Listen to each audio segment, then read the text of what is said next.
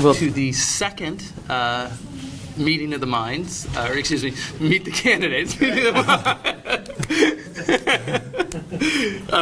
Second, meet the candidates. Our first was 2 weeks ago with Carol Kim, and tonight we have her opponent, Cate. This is an event hosted by Open San Diego. Open San Diego is the San Diego affiliate for Code for America. We're a group of volunteers who try and help government and nonprofit organizations use technology better. I want to put out a special thanks to the San Diego Foundation for the great space they've given us, and of course for Code for America for giving us money for the beer. And then finally, Glenn with 47 Ronin, who's videotaping this and will be preparing this for online viewing for all our members and supporters who don't ever leave their parents' basement. They do vote by mail. Hey, as long as they vote, it's all that matters. We're going to get into some tech questions, but before that, I want to give everybody a chance to get to know you a little bit better. Perfect. And so we're going to start with speed round. Okay. Democrat, Republican, Independent. Republican. Macintosh, Windows, Linux. Mac. Stone, Ballast Point, Green Flash. Green Flash. Okay, great. Did I get him right? Just kidding. So with those out of the way, tell us about you. Why are you doing this? Why do you want to be an elected official? Is it just a lot of San Diego beer? That's part of it. It's part of the reward. Well, first off, thanks to everyone for coming out, and really appreciate you being here. A little bit about myself. I'm a native San Diegan. I grew up here. I was born in Chula Vista. Parents split when I was young, and lived with my mom growing up, and we moved around a lot throughout the county. Vista, Oceanside, Carlsbad, lived in Claremont while I was going to school at University of San Diego. I got my degree in political science. While I was at USD, a high school buddy and myself decided to open our own auto glass replacement business in Kearny Mesa, right on the corner of Claremont and Convoy. He still runs it today. I'm out of it, but we got to do that during my time in college, helped pay for some of the tuition costs of going to USD because it's not that cheap to go there. But it was a great experience being a small business owner at a relatively young age. So, and I will say, if you need a windshield or a door glass, just let me know. I'll get you a really good deal. But just been a part of that afterwards. Got involved in public policy, research and advocacy issues in San Diego. Started out working for the San Diego County Taxpayers Association. If you're not familiar with the organization, we're a 501c4. We do public policy, research and advocacy. So I got to involve a lot of legislative policy issues throughout the county, especially in the city of San Diego. At that time, it was a transition period in the city. We didn't have any financial statements. A lot of reforms going on the ballot, so we got to be involved in a lot of very technical issues from a policy standpoint at the city. So in my 7.5 years with the association, I took what I call my sabbatical and spent some time working for then Councilman Kevin Faulkner. I was his director of policy and his consultant on the audit committee. The audit committee in of itself is probably the most boring committee on the council, but it's probably the most important one. We did a lot of issues related to the city's independent auditor, working through the adoption of all the city's financial statements, which was at that time really important. We were adopting, was it 5 or 6 financial statements in a matter of 13 months. So it was extremely important from a understanding how the operations of the city work. And being up to speed on all those issues, I got to be relatively close with, be a part of. Coming back to the association, we were involved in a lot of reform efforts, looking at pension reform, specifically in Prop B in 2012. I was closely a part of, and getting that passed and implemented from a outside advocate perspective, and getting it passed at the ballot box. Kind of why I'm doing this is I care about the city. I grew up here. I'm staying here. I'm going to have my family here. I'm recently engaged, a little over a month, and so we're going to start our family in San Diego, and we have a future here. We care about what direction our city is going in, and so I want to make sure we're a part of what I think is kind of the rebuilding stages of the city. I think we're on a good track of moving the city forward. We're coming out of the recession, hopefully, and expanding job opportunities in the city. And so I want to make sure we're on the right path moving forward. From a kind of a personal standpoint, one of the big things that I'm really involved in is leadership development, especially for youth and the younger generation. I've spoken a lot at different groups about how we get high school kids, college kids politically and civically engaged in the city, especially within the API community. I'm Filipino. My dad was born in the Philippines, and so I really care about making sure that our youth understand the roles that they play and the voice that they have, not only voting, but serving on boards and commissions, on nonprofit boards, just being socially and civically engaged and active. And that's something I care about. It's really important, especially for the district that I'm running in, District 6, which is 34% Asian in the area. And so I want to make sure that there's leadership there and helping encourage and grow that base of youth to come forward and be politically and civically engaged. Appreciate it. So I want to move next into some of the tech questions. Perfect. And you've omitted your wonky, so I'm not going to hold punches. But before I do that, I'd be remiss if not mentioning our hashtag.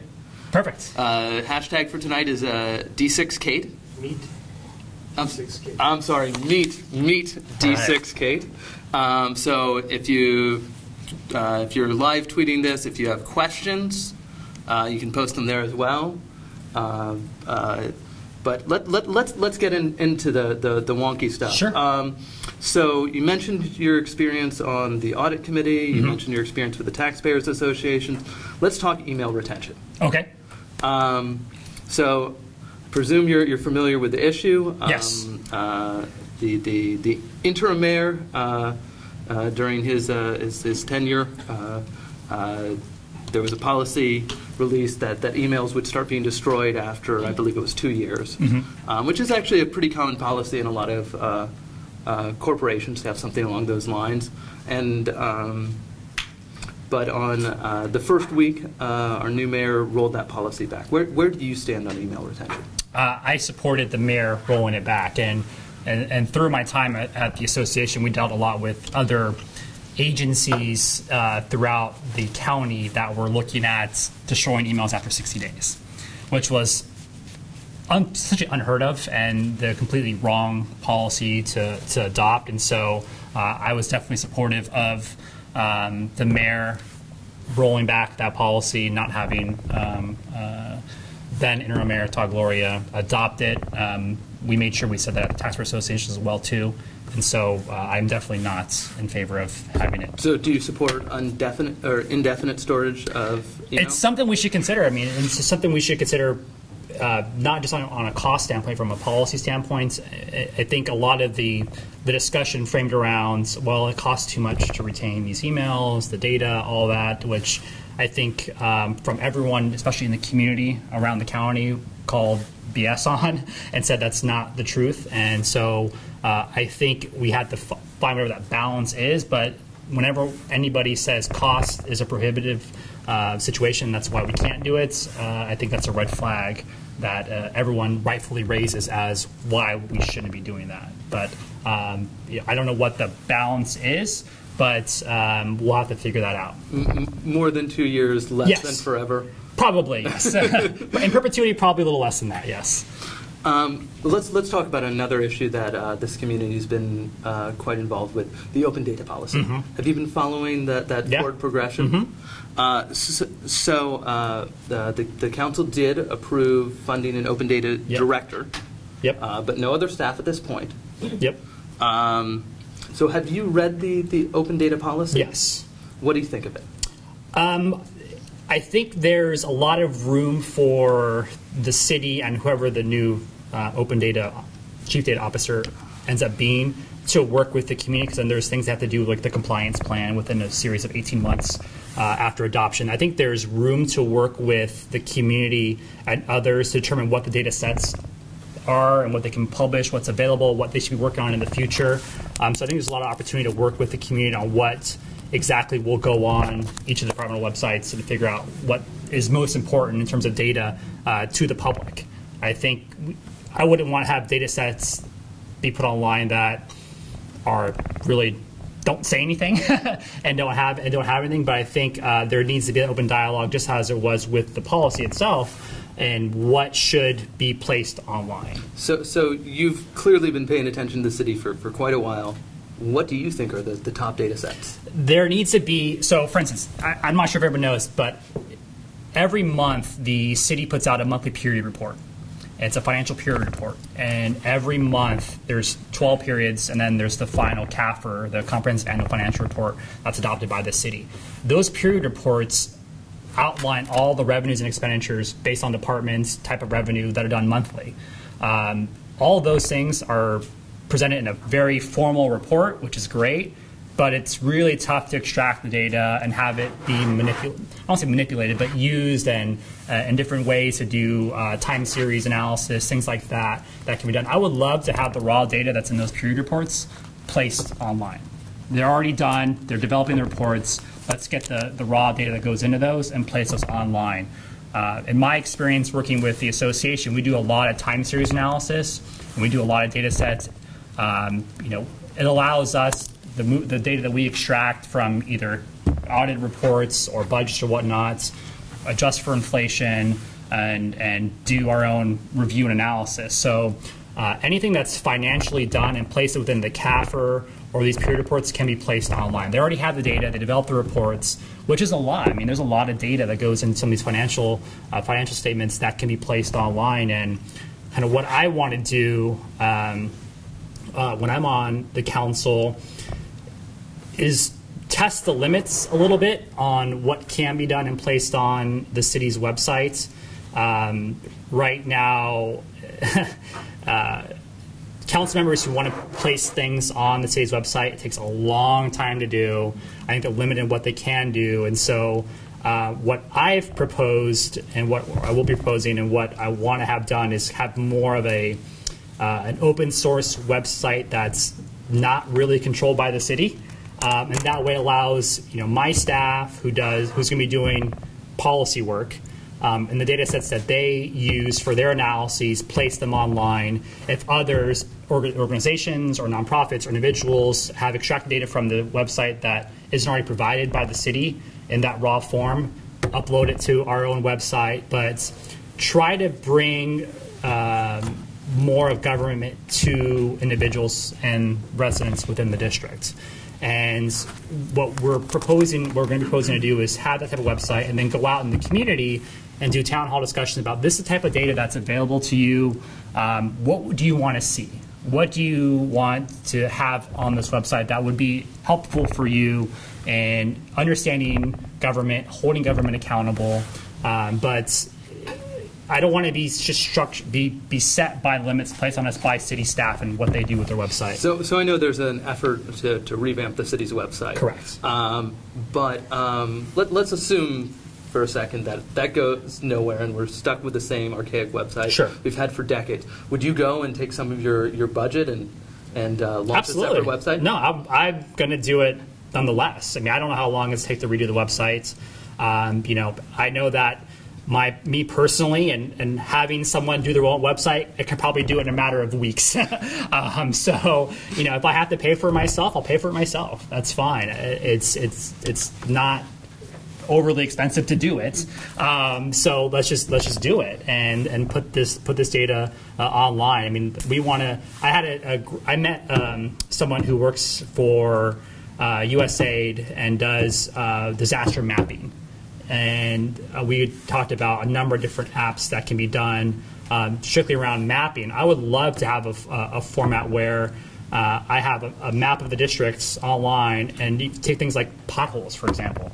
We can give status reports on potholes. When were complaints submitted? When were they done? Are they in progress right now? I mean, those are simple things that can be done, but we're not doing them for some reason. They're not as simple as you think. Well, I think when you get into the city bureaucracy, you're going to but we can know when the claims were submitted, when the route slips were done, and then at least say, okay, where are they status-wise? And then when they're completed, we can say, we got these potholes, these filled at this time period. You know, the city kind of does it now with on their CIP mapping program, but it's you know, kind of layered within the city's website how to get there. I think you're going to find a few challenges with a lot of the systems right That's now. why I'm talking to you. That's why we're having this discussion. I need feedback. There's some things I want, but you know, but no, you're the expert. But I love where you're going, and that getting through the challenges is going to be big. So let's talk a little bit more about your office, sure, and your budget and what you're doing. So we've talked about some open data stuff. We've talked about the overall city finances. What about your own budget? Would you open that up real time? Absolutely. Email? In terms of? So right now I can submit a PRA request and get email from a council office. Would you go ahead and just release that as open data? I haven't thought of that, to be honest, and put it in real time. I'm not sure how that works, to be honest. I mean, am I giving you my email password and everything? No, we'd have a script that takes care of it for it. I haven't thought of that, to be honest with you, of having it in real time. I don't know the answer to that. Okay, we'll let you think about that. Sure. And then this one I'm not going to ask you in real time, but with a slight delay, your calendar. So after events, will you publish it? Absolutely. Yes, we're definitely committed to doing that. Absolutely. I want to move on to a less pleasant subject in a lot of ways. I think a lot of us have been following the news out of Ferguson, and the, kind of the horrible things going on there. Community at odds with its own police department. It all comes down to one shooting. Obviously, there's issues layered on top of this, but the trigger point was one shooting where nobody really knows what happened. Where do you stand on body cameras for police department? I'm supportive of the city moving to body cameras. The one thing that I want to make sure of is developed on the front end, and I haven't been following what's been going on with any type of policy regarding this, but I don't want to get to a point where we haven't thought through as a city and as a department, what do we do if something were to happen in the future and the public or investigations are asked for about kind of how the release of the footage of that. You know, what's the policy behind all of that? Where do you think that policy should go? Is this public information that should be quickly released? I think that needs to be determined. I don't know what the right answer is, but I would rather us start thinking about that now before getting to a point in the future where nobody really knows what the answer is. And I would presume that all those stuff that have been negotiated with the Police Officers Association and the mayor. Do we have a third-party person be a part of that? You know, I'm kind of open to discussing that. Is it the city's independent auditor? Is it somebody else? But I just want to start thinking about making sure that we're just not saying yes to the cameras, but not having the policy behind how it's going to work. So there needs to be a method. Correct. For how it gets released. Absolutely. It needs to be an independent body, yes? I don't know. That's kind of, I think, the discussion needs to happen. I mean, I don't know what the right answer is. I don't know what the right policy says. But I haven't heard, at least, and that may be going on right now, is the development of what that policy is. Okay. So it's something you're unsure about. And well, I just want to make sure the discussion is happening. I don't want us to get 2 years from now, 3 years from now, and unfortunately something happens, and we're having to answer these questions, and we could have done this all on the front end. That's what I don't want to happen. And I think, I'd have to double check, but I think we're already there. I think good, already, perfect. Well, no, I think we're already there, in that there's footage. Oh, we already that's not good then. problems of determining how it's going to be released. Absolutely, and that's what I think. We'd get ahead of ourselves a little bit, and we need to start thinking a little bit more thoroughly about some of these issues and internal operations. What's your concerns about it, releasing the video? I don't know. I mean, I haven't thought all that way through. I mean, I don't want to. I don't want to have things potentially rushed to judgment and having it any type of either if there's a trial in place or something that everything gets done in the court of public opinion prior to having any formal either trial or investigation go on. I understand the kind of the want that we need to know these things now, the public desires them, all that, but I also don't want to impede upon anybody's due process rights, things like that. So anything needs to be thought through, but I just don't want it to not carry it along the way. So I just want to make sure we're thinking about those things. That's all, not just getting ahead of ourselves. Another thing too is more on the in terms of the policy is the infrastructure behind it, and making sure that our police department has the resources to transmit the data, store it, all those things, and I've been on ride-alongs with PD where, unfortunately they don't have the infrastructure to do their own jobs during their shifts. Their communication system on the laptops go out. They can't get their calls in, things like that. Those are real issues that need to be addressed as well too. That's a great place to transition to the next topic I want to talk about. So I really appreciate it, because otherwise it's going to be a really awkward transition. Sure. So the city contracting for IT. You probably know the history of the Data Processing Corporation in San Diego. For those in the audience who don't, back in the 70s, there was a well-intentioned concept of forming a nonprofit corporation wholly controlled by the city to do IT, and that they'd be able to go out and work with other cities. It ended up being, I think it's safe to say, a disaster. It had in many ways the worst of government, nonprofit, and private sector all rolled into a nice little bundle. So the way out of that was to take it, basically cut it into 3 pieces and hand it to 3 multinational corporations. Yes. Atos, CGI, and Xerox. Yes. So the rough summary of how that's gone is service hasn't improved, but the cost has gone down a bit. Yes. And the police still have systems that are unreliable, and that goes through every city department. How do we fix IT contracting for the city of San Diego? From my understanding is the IT budgets are essentially developed and siloed in with each of the individual departments.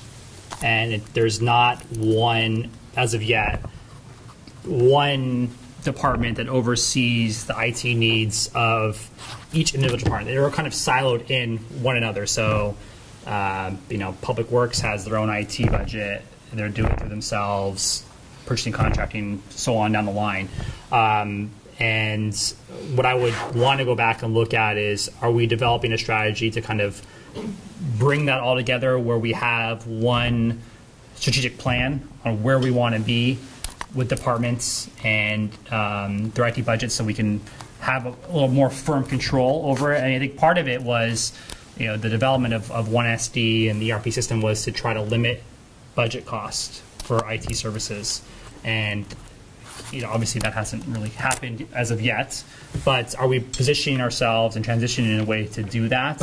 And I think as we start doing that and bringing them IT budgets away from individual departments, we can start setting our own goals as a city on what we want to accomplish. So, it's a lot of questions that need to be asked about where we're at, what are our future goals, where do we want to be, where are we currently, what are our milestones to get there.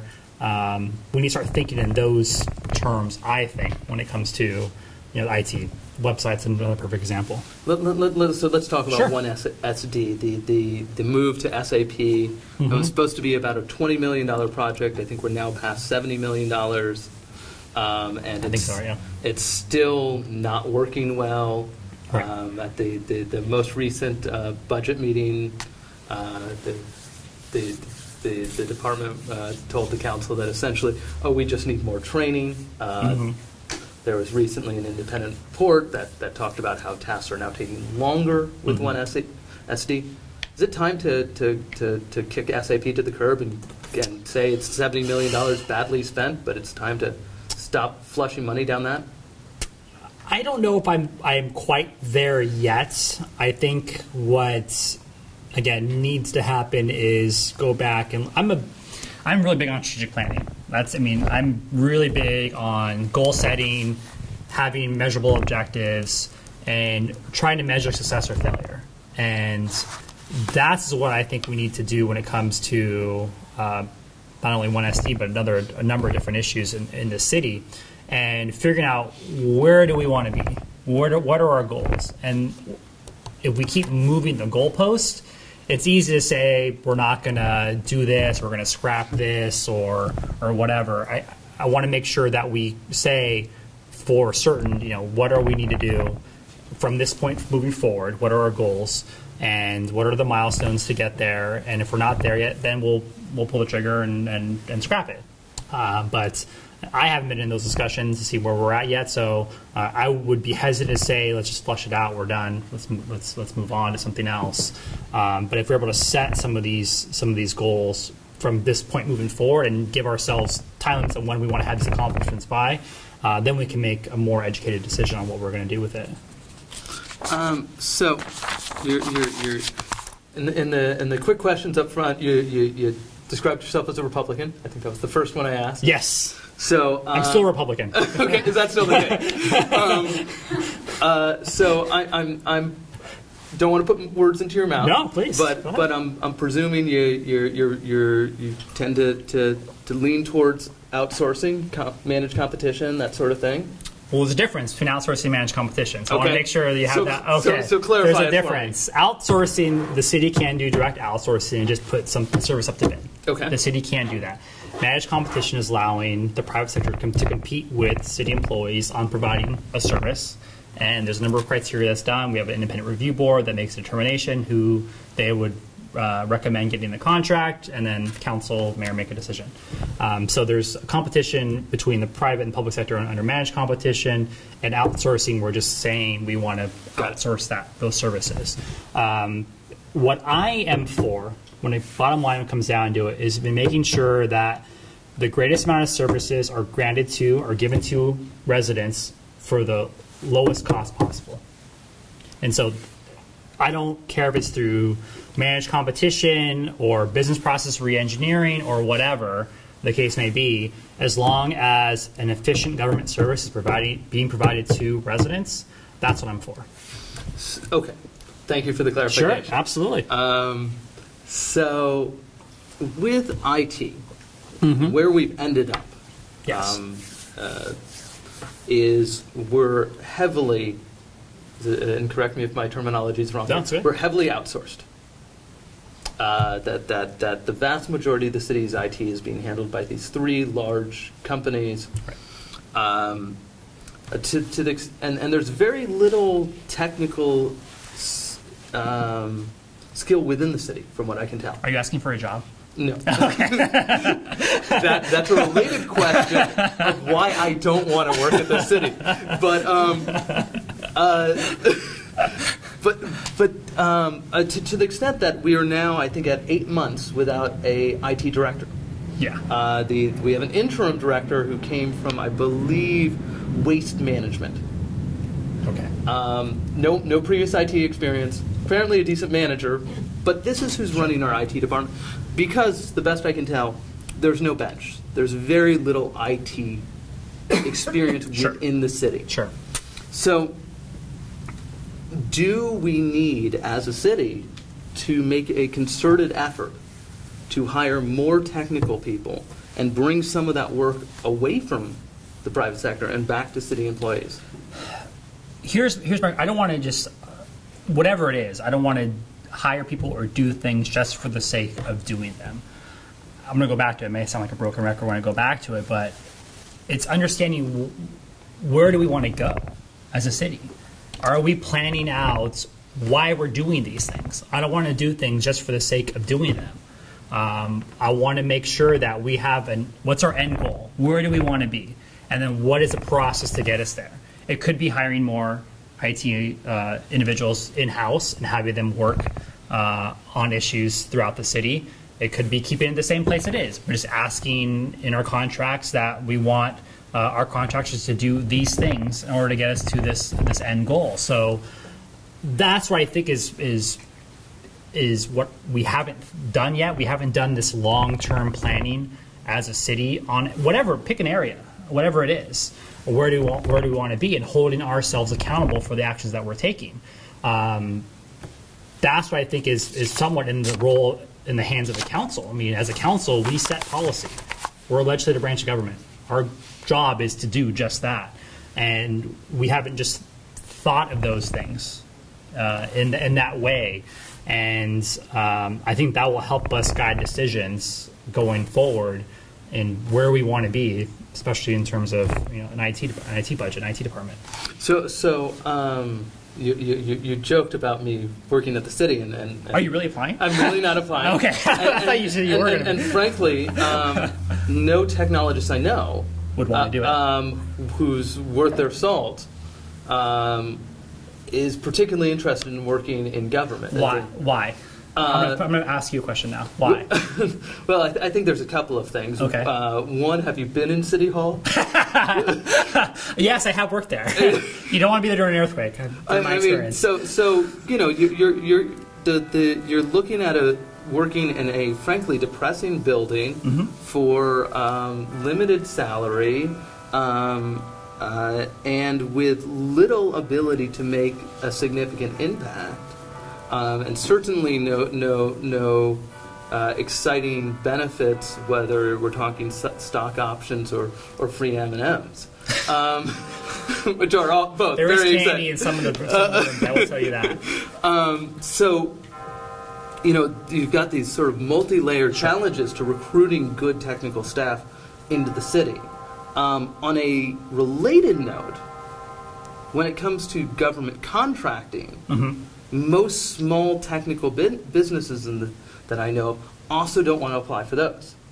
The IT contracting process is so cumbersome and so biased towards large established government contractors that they'd rather sell to the private sector. I will tell you. So there's a two-part question for you. And on the contracting part, I will tell you it's not just IT. I think we have some serious issues within purchasing and contracting that need to be addressed, just in terms of the length of obtaining contracts, the process to go through it. Essentially, the cost for small businesses to go through and participate in the process is a very big barrier. So how do we fix it? Again, we make it just easier, limited. I mean, I mean, answering RFPs, for example, getting pre-qualified, making it easier for them. I mean, to go through a pre-qualification process and go through and just be considered in the interview process on RFP takes months, and the costs are exorbitant for people who are small businesses. When you have limited employees, maybe 3-5 employees for a company, an IT company that wants to bid on a contract. I mean, you look how much it costs to answer an RFP and go through even the bonding capacity issues, all those things. It's probably more than their net worth as a company. And so what are we doing to make it easier for these companies to be able to bid on these contracts is a huge issue that we need to sort through. When it comes to the development of folks working in apartments, I think we're starting to move away and answer that, asking employees for ideas, efficiency ideas, having them participate in the rewards of that, and giving them bonuses where need be. I think it's a great first step. But we need to always make sure that we're going at it in a way we have an end goal, what's our plan, where do we want to be, and having some sense of accomplishment and getting there and achieving those milestones. So I have one last question for you, and then I'm going to see if there's some questions from the audience. Okay. How do you see working with the tech community in San Diego? What can we do better? What would you be looking to do with us? Ideas. I mean, that's what I'm really want to make sure of, is that I'm in a position where I'm asking the public and residents for ideas, solutions, obviously problems that do exist in the community, but I also want to feel like what do you think is the best way to solve that problem? And it could be just basic common sense solutions. I kind of want to test a little bit the barriers of how we solve some of these problems, and not just say, for the sake of it, this is how we've done it for 30 years, this is how we're going to do it. That is not acceptable in my opinion, and how we should be moving forward. But also looking from the tech community, what are some solutions? What are some things that you think would better allow for community engagement, for solving problems, all those things? And so I want to make sure there's that open line of communication, that whatever issues you have or you see or problems, that you're in constant contact with me about what those things are when it comes to a website, and maybe asking someone for a referral on doing a website and how to do it, because I'm not that person. So I see a good line of communication and good relationship. Thank you. Absolutely. Do we have any questions from the audience? Any tech issues that we haven't gotten into that? Can I ask you a question? Not too techy, but please. I guess so. Okay. I'd like to ask, if you were the Chief Information Officer for the City of San Diego, what would you, Ben Katz, do? Oh, That's a good question. I want to listen to this. so the question Well, was... we don't have a Chief Information Officer either. No, the question is what would I do as Chief Information Officer for the City of San Diego? That's a tough question, in part because we don't have one, in part because it's a term that's kind of unclear about what it is. But I would say the first thing we need to do is simply increase the technical expertise at the city. We are the equivalent of a Fortune 1000 company. And we have one C-level IT professional who's not technically C-level, and that position is not currently filled. So, if any other Fortune 1000 company, you'd have 3 or 4 people. You'd have a chief data officer, a chief innovation officer, a chief technology officer, and a chief information officer. We need that kind of expertise at the city. I think, Chris, you're exactly right that we need to make IT contracting easier.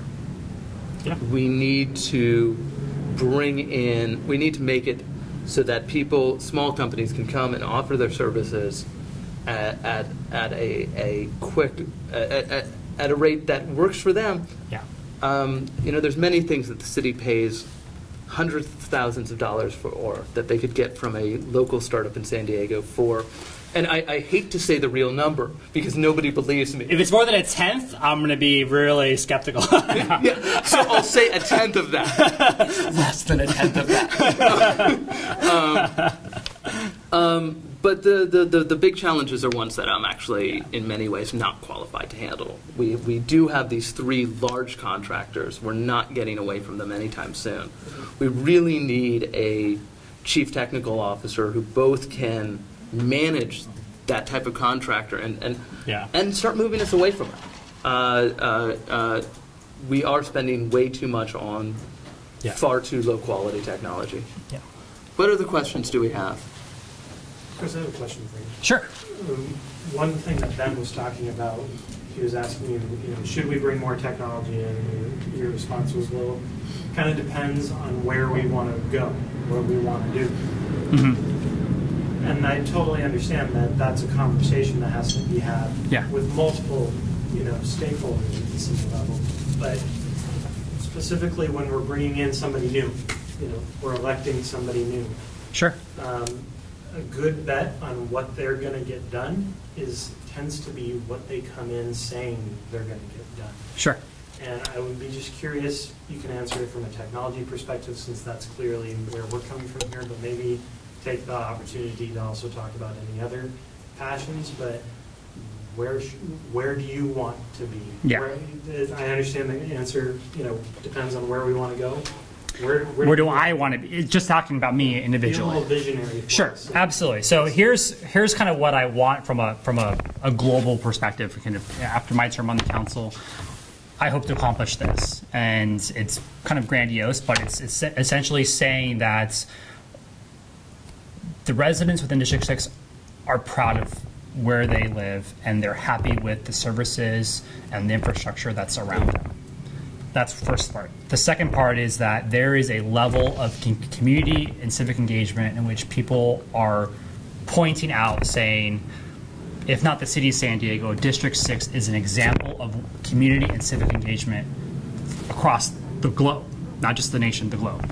And that's my dream. That's what I would want to aspire to. How do we get there? It's going to be in bits and pieces. And what I am planning to do and I want to do is develop that strategic plan with residents in District 6. Because it's not just about me and where I think the direction of the district should go. It's also about leaders within those communities and residents within the communities about where they want to go and make sure that they have a voice. But at the end of the day, I want to make sure I'm holding myself accountable for getting these things done. And it can't, it could be very, very grandiose ideas in the strategic plan. Can we get those done in 4 or 8 years? We'll have to see and evaluate that. But after 4 years, I want to be able to say, going into it, this was our plan. This is what we want to do. This is what we accomplish. And these are things we didn't hit, and here's why. And here's how we can hit them if we had 4 more years in office. Suffice it to say that, again, I am working on behalf of taxpayers, and I'm held accountable to taxpayers and residents in the district. But I also don't want to come from it from a top-down approach and saying, I want to do this, and damned if we do, damned if I'm going to do those things. I think everyone in the district should have a say in where we are going, and stay tuned for that because we're going to be doing some stuff in the future about that. But that's kind of where I want to go. Does that vision of community engagement and involvement, do you think that data and technology play a small role in that, or a large role? A huge role, absolutely. And part of it is getting people to understand where they can go to get that information. It can be as simple as a community calendar of saying, these are everything that's happening in District 6 today or this weekend. This is how you can be involved in your area. It could be community cleanups or festivals, whatever. It can be, this is where you go to get information on the city's budget. It could be simple things. How do you order a trash can, right? Replace a trash can. Right now, you cannot go online and order a trash can or replacement bin. You have to physically mail in a money order or a check and call customer service to order a replacement bin. If I lived in your district, you might have just gotten my vote. That is ridiculous. That is ridiculous. You're going to miss, 2 pickup cycles by that, probably, maybe 3, by doing that. It's just ridiculous. But we need to be thinking about what's most important to to the residents in the district in order to get some of these things done. I actually built an app that the city can use to do that if you'd like. It's free. I'm happy to hand the source code over. If I were king for a day, right? Do we have any other questions? We have more beer. I hope everybody will stay, chat a little bit, drink the beer so I don't have to take it home. Really, I'd hate to take great beer home. Chris, thank you so much for being here. Thank you for having me. Appreciate it. Thank you so much. Thank you.